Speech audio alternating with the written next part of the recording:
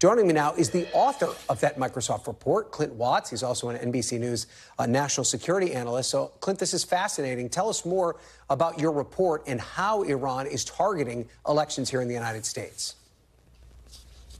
Yeah, so just to update everybody where we're at, this is the third of 4 reports that we'll do. And since the second report, which came out in April, we've seen a significant change. Russia has been constant in its influence activities going into election 2024. You could say they've been constant in 2020, 2016. That is what they do. But the Iranians in the last 3 months have picked up significantly in 2 key aspects. One, developing websites. So why do they do this? It's so they can launder information or news that they fabricate in a way that could influence the election in terms of what the candidates are saying or doing, but also the conduct of it. Separately, it's starting what we've seen many times in the last few years from Iran, which is a series of cyber campaigns. As you mentioned there, spear phishing, or going after many targets, hoping someone will click on a link and they would gain access to the account.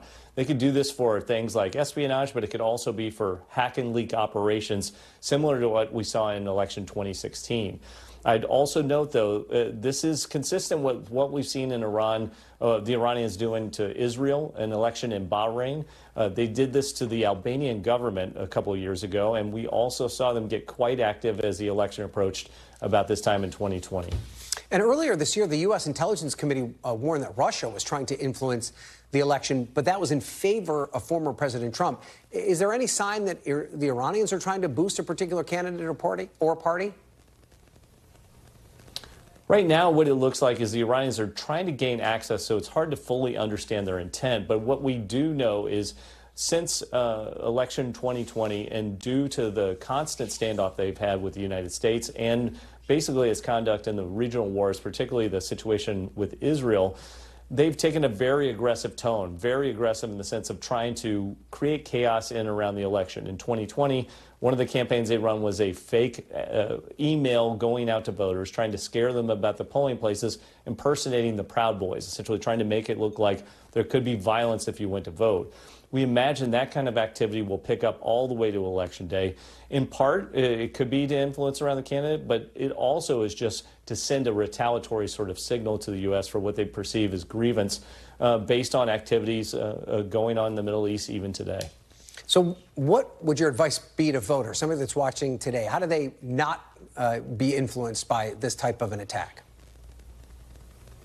There's a couple things they can do. First, just on the cyber front, 2-factor authentication, making sure you update all of your applications. That's critical. Knowing what you're clicking on and who the source of what you're clicking on, that's critical. The spear phishing part that you mentioned at the beginning is what we're always trying to avoid. On the influence side, when you're on social media, there's 2 things to always look for.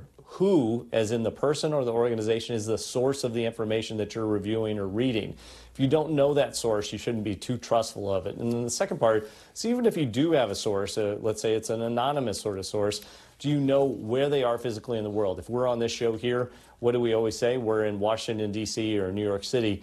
If someone won't say who they are and where they're at, they're oftentimes obfuscating who they are and where they're at.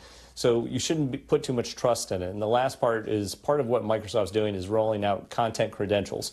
And part of this is trying to make sure that people know the source of the information, whether it's authentic or maybe it's using new AI tools. And all that as part of a tech accord we've signed on with all the social media companies, that if we see anything related to election interference, we'll make sure and try and take that content down and partner with other technology companies. Okay, huge issue impacting this upcoming election. Clint Watts, thank you for that. We appreciate it. Thanks for watching. Stay updated about breaking news and top stories on the NBC News app, or follow us on social media.